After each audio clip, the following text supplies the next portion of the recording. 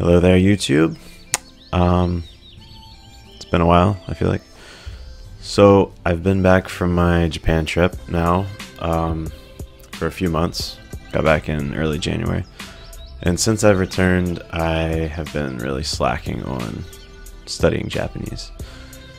I feel like when I got back into the States, I just kind of felt like I would have to either focus on my artwork or on studying Japanese.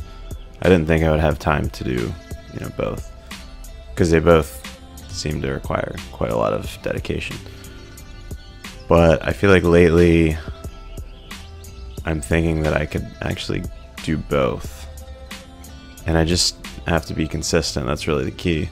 As long as I can do both every day, I think I'll make enough progress, honestly. So I've started to get back into listening to Japanese every day. Not a lot, but just, slowly getting back into it. I'm going back through Pimsleur again, which are the audio courses I had started. And that's really helping to kind of refresh my memory of the Japanese that I've sort of forgotten. So it's April now, and by next month, May, I'm planning to begin Lazy Kanji, which I downloaded a deck from Matt vs. Japan. It's basically the most essential 1000 kanji characters you're going to see. So if you learn those, you pretty much are going to know enough to read most things you encounter, and I'll be able to make sentence cards in Anki, which is really one of the main reasons I need to learn kanji too.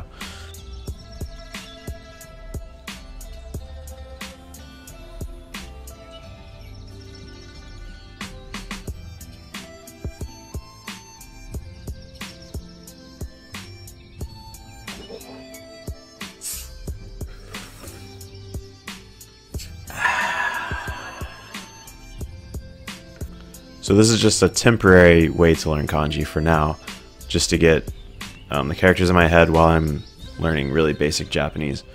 So then next year I'm planning to go back through James Heisig's book, Remembering the Kanji, which is going to be about 2,200 characters altogether.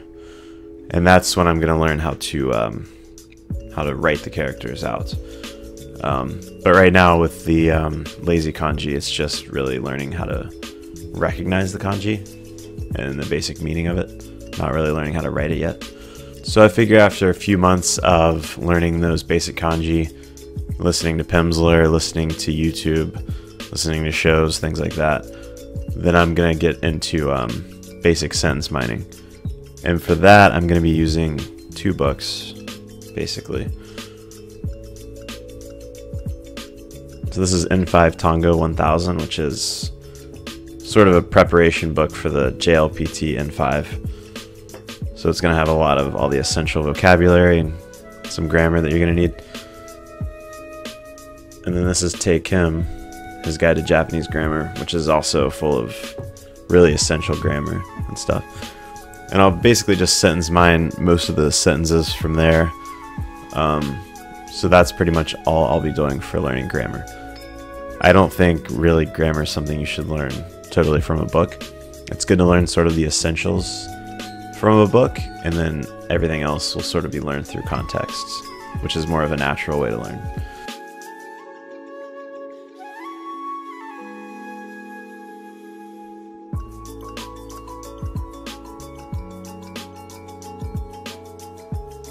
So hopefully by the end of the year, with that sort of foundation of basic Japanese grammar and vocabulary and all that stuff, then I can get into sentence mining in the wild. So like TV shows, books, comics, YouTube videos, things like that. Anything I see where it's just an I+1 sentence, which means that there's something in the sentence that I don't know, just one thing. That way it's not really overwhelming. With each sort of sentence, each Anki card that you make, you're learning one new piece of information. And I'll be doing about maybe 10 new cards a day, 10 sentences a day. So I mean, immersion is really key in all of this, like input, listening, stuff like that. Speaking really isn't the best way to practice learning a language, honestly, especially in the beginning at least.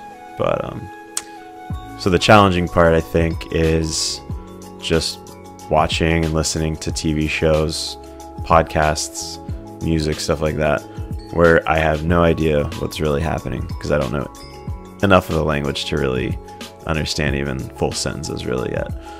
But I'm hoping that, after a few weeks or maybe a month or two, that it will actually kind of grow on me. And maybe I'll even learn enough words to sort of start understanding really basic things in the shows. So if you're interested in the books that I mentioned, I'll put links in the description below to where you can find them. And I'm going to try to make some update videos as I go throughout the year. Hopefully maybe one video a month, maybe every other month. Yeah. Alright, thanks for watching. Till next time.